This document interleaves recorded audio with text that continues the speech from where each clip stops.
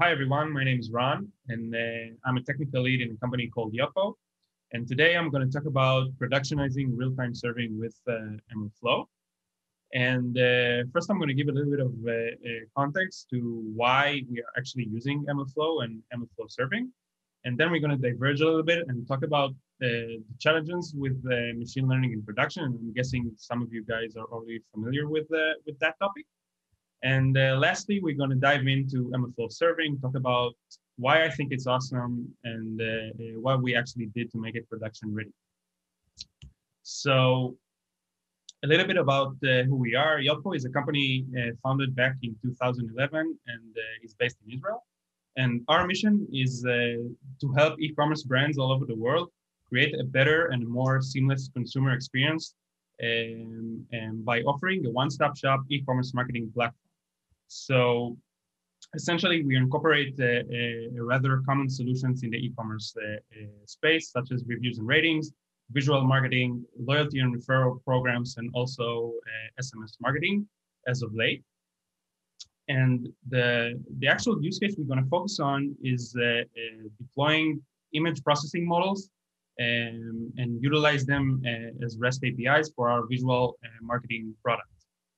And our visual marketing product actually we let our customer combine photo, videos, and reviews to create an on-site product galleries, and essentially just leverage any visual content that they have in order to create a better on-site experience and more engaging marketing campaigns. So within that product, we have an admin model, which you can actually manage this entire operation. And we essentially will let our customers pull images from Instagram and then filter those images out based on certain properties. And those properties can be like dominant colors. Does this image contain people? What is the image quality? Is it noisy? Does it have a low resolution? Is this shot taken outdoor or indoor? And we actually build a model to detect if there are smiling people in the image, because in theory, it's supposed to be like a better converting image. And so you get the picture here. Essentially, we want to build like as many machine learning models that we can, and we wanted to deploy them to production fast and in a uniform and kind of a seamless way. So we let our user filter those images out, and then essentially just chooses which images he wants to display on its widget gallery. So we understand the use case, right? So let's just make it happen. And essentially, we can't just make it happen. It's a quite difficult challenge that is well known in the machine learning and data world. And this image has been taken from a research conducted by Google back in 2015. And it emphasizes that there's your machine learning code or your ML model has very little to do with a successful machine learning to run in a production environment, right? So you have like a mass and a vast around infrastructure that you would need to actually build in order to support this kind of application. Not only that, the technical challenges are quite large. You have like you have this entire operation distributed across multiple teams and contexts, and there's a lot of points then that this can go wrong, right? So this image has been taken from one of the most influential articles in the past 2 years, called Continuous Delivery for Machine Learning, and credit for the Martin Fowler blog. And I strongly recommend that you would read it. For me, it was a real eye-opener. And it emphasizes that essentially you have your data engineers that's supposed to bring the data in and make it available for the data scientists. They should actually write the training code, build the model, and pass it down to our machine learning engineers. And they would need to create a web application and deploy it to production. And there's a lot of places then this thing can go wrong. And we want to actually decouple this entire organization mess, right? So just to sum up real quick, we have a vast and complex multi-layered infrastructure that we need to build. It's surrounding with the data processing, with feature extraction, training infrastructure, in our case, the serving infrastructure. We want to build models and we want to utilize them as REST APIs, and we want to do it again and again in a seamless way. Also, we talked about the organizational problem. If you are a strong believer in self-contained teams and you want to have a full accountability and ownership of any project that you do from research phase up until to production phase, you would need the certain infrastructure to support this setup. If you won't have it, eventually what you would have is these large and cumbersome handovers, right? So when the data science team finishes the project, they do like a handover to the data engineers. And again, this kind of being like a waterfall approach to what we want to be more agile and easy to do.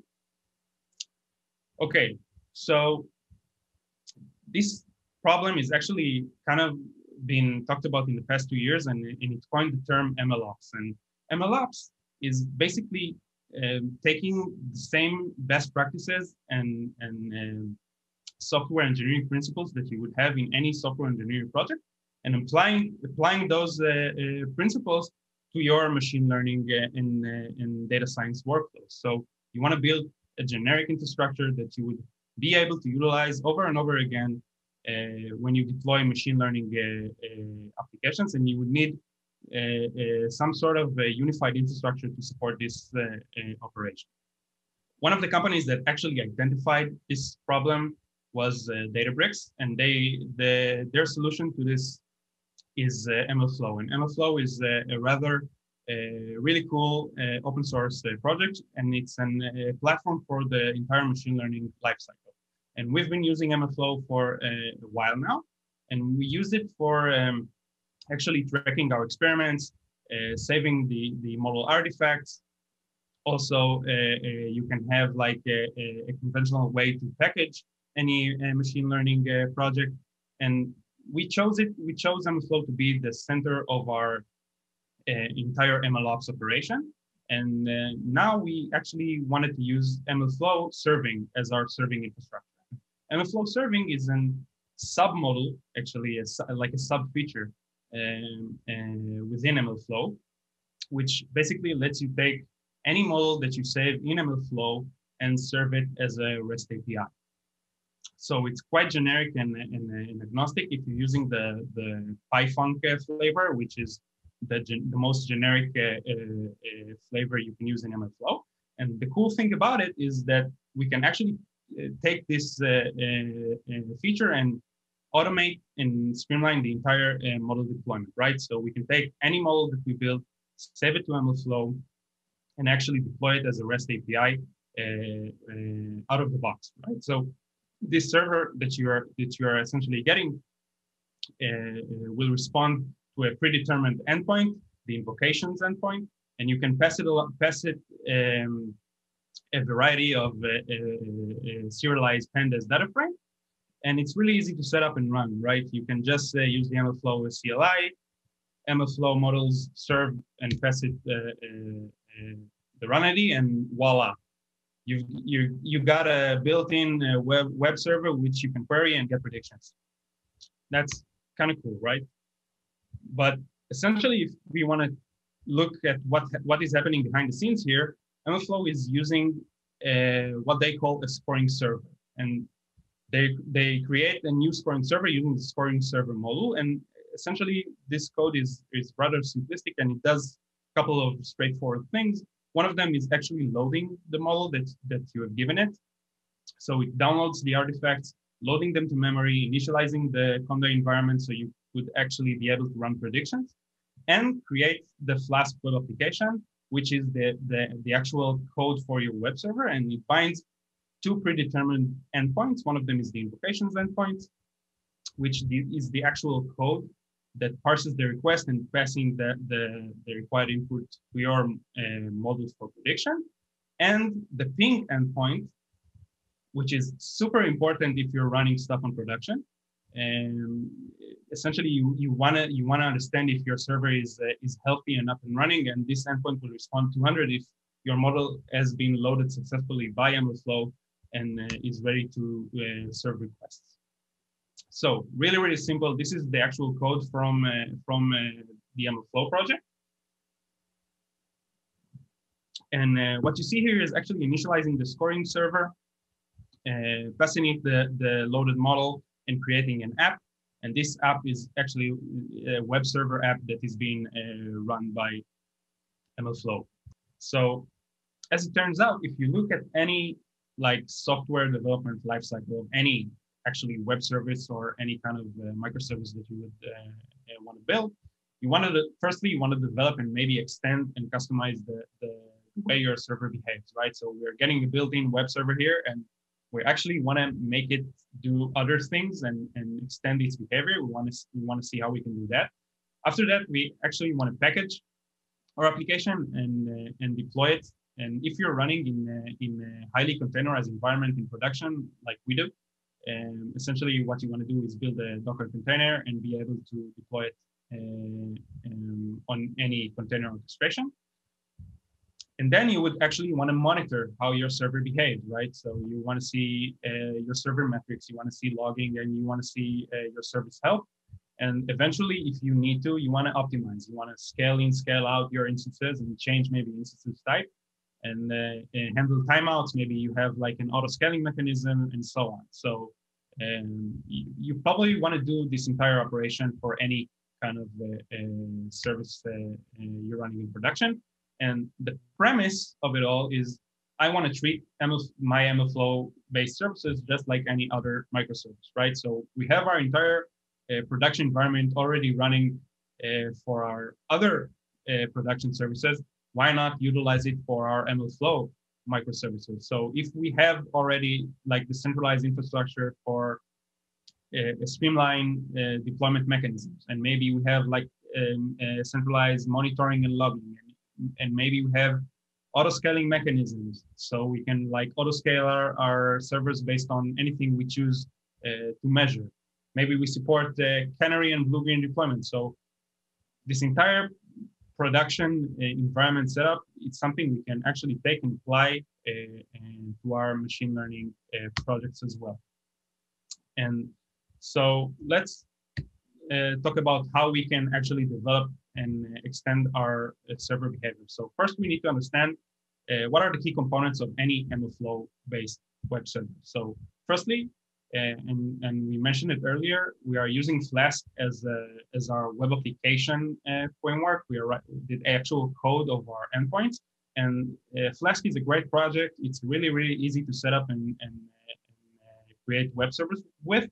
But the thing is, it's not performant enough as a standalone production server. So this is where the WSGI specification actually comes in handy. And it actually dictates that there should be a clear separation between your operational web server, which actually handles the request, and your applicative code that runs eventually. So we are going to use gUnicorn as our WSGI web server, and also a widely popular Python project. And it actually what's MLflow is being running in the background, right? So when you run MLflow serve any model, what you will get essentially behind the scenes is MLflow is going to run a gUnicorn command to create to run this web server. Okay, so just a real quick example of how a request might look like here. So let's say you have an Nginx proxy that will serve static content. So any request that is of a static content will be served by this Nginx. Other requests will be forwarded to your gUnicorn web server and eventually to your Flask web application code. And when we are talking about extending the behavior of an already built-in web server, the only thing we can actually do here is adding middleware. And middleware is a rather simple concept in any web application in the web development world. And essentially, it lets you add layers of logic to your request and response. So just an example here, you will get a request, you will add a different logic and code to it. You will then pass it down to another layer of middleware, and eventually it will hit your MLflow or any other application code, and you will send back a response, and it will also be moving through your layers of middleware. So you can essentially do a lot of things with middleware, but some of the most common examples of using it is authorization. You can actually, for each request that you're getting, you want to have it authorized through, I don't know, some kind of third-party service. You can also do request transformation. So what we saw earlier is that we are using the pandas data frame format as our input format for the request, right? So maybe we don't want to expose the fact that we are using pandas data frame. We can actually build a transformer that will transform your request and create the pandas data frame automatically for you in the middleware, and then pass it through your machine learning model. And also monitoring and logging is rather the most common use case for middleware. And this is an example for a custom instrumentation. So we are in Yotpo, we are running our production services, and they export their metrics using Prometheus. And we wanted to have the same behavior here. We want to have our machine learning web server application also export its metrics using Prometheus. So really, really simple. We're using a built-in open source Python package for Prometheus and Flask. And essentially, just after creating our web server, we are passing it to our G-Unicorn Prometheus middleware, and boom, our server now behaves differently. It exports its metrics using Prometheus. Cool, right?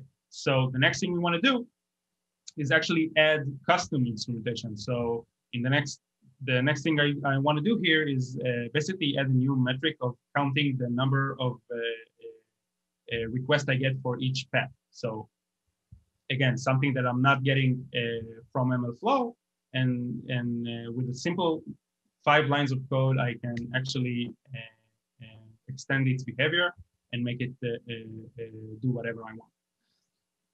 Okay, so next up, we want to package our application, right?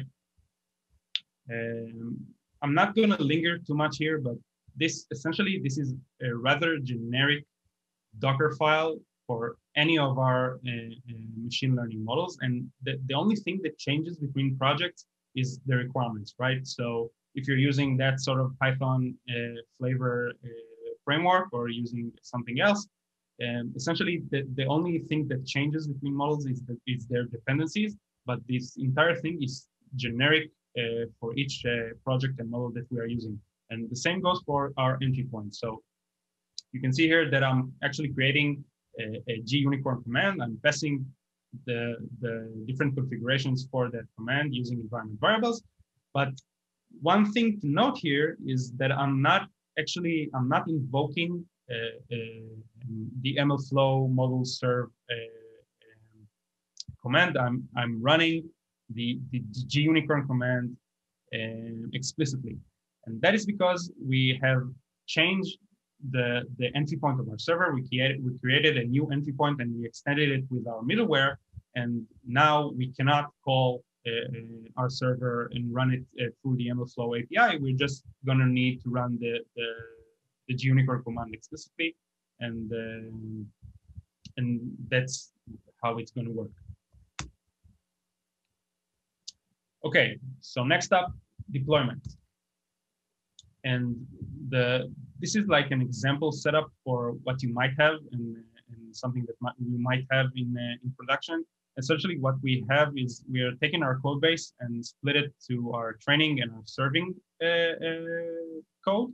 And our training code is basically something that you would rather see in every training pipeline.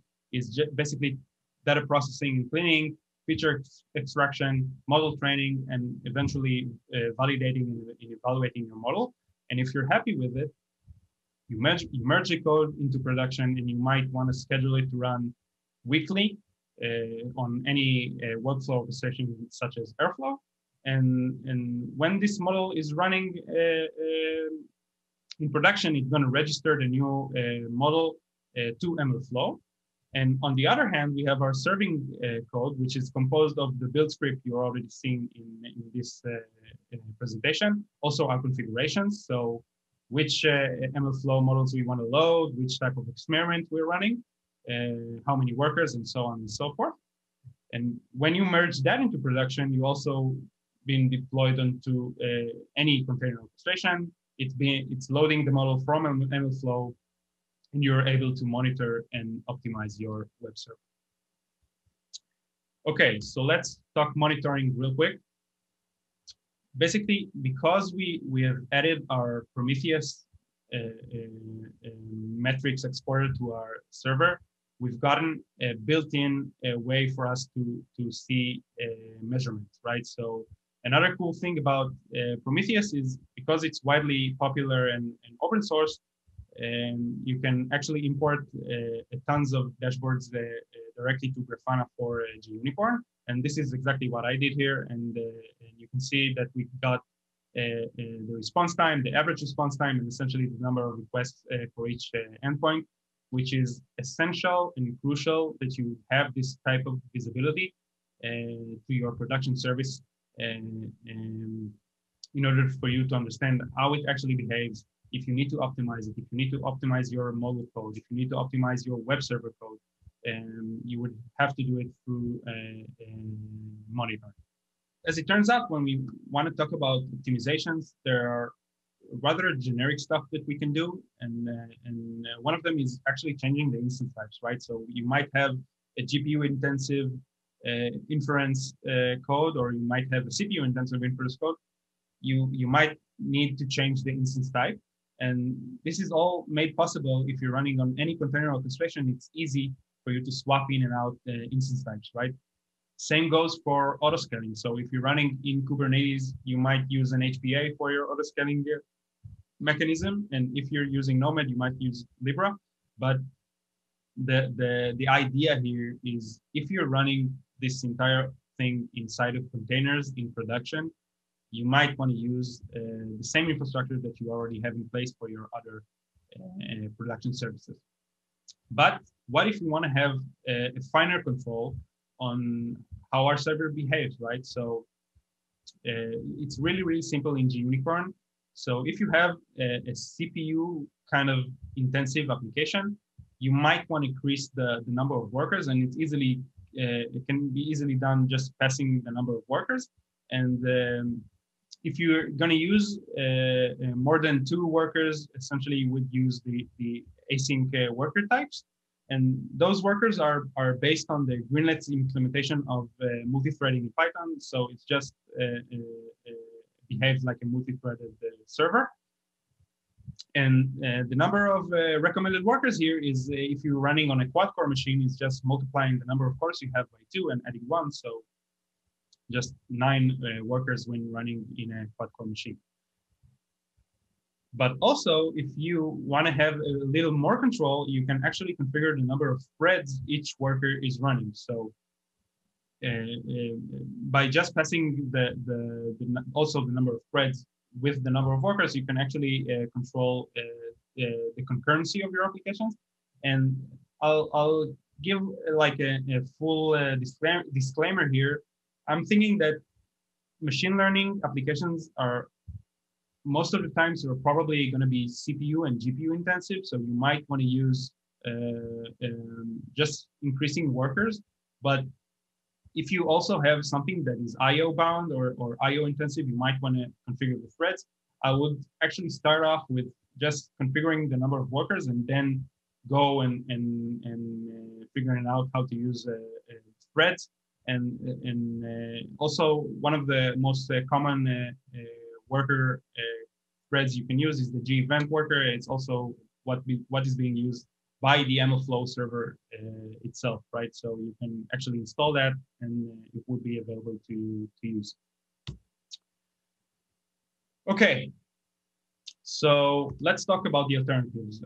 It turns out that ever since we did this entire thing, the entire service space has really upped this game, right? So Databricks just in the past summit has released a built-in serving model within the Databricks platform. So just by a couple of clicks in the UI, you just take a model from MLflow and deploy it as a REST API, and it's all nice.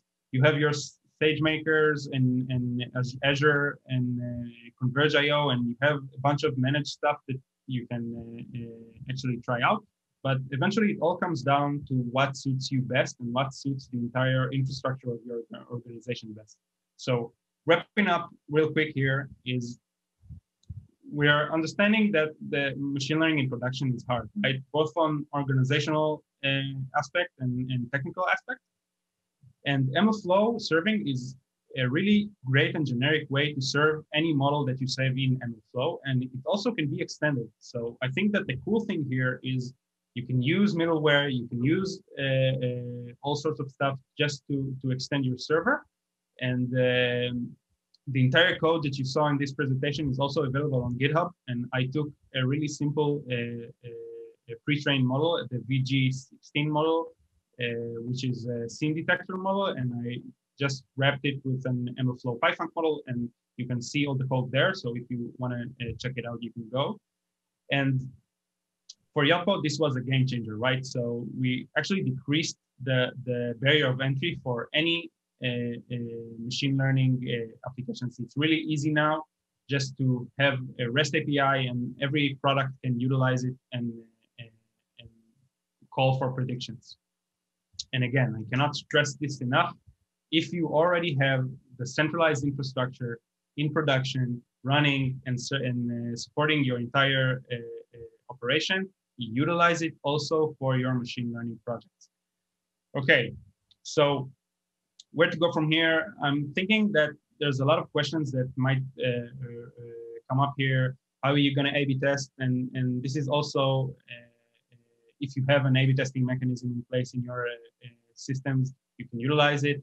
Maybe you want to encapsulate the entire mutual code, and we saw that there's a lot of generic stuff that we can actually encapsulate. So you can also do that. Maybe you want to have a dynamic middleware registration. So maybe each service is going to have like a configuration, and you say, I want to have authorization. I want to have Prometheus exporting. So just by adding these configurations, you get the dynamic middleware registration. And think about continuous delivery here.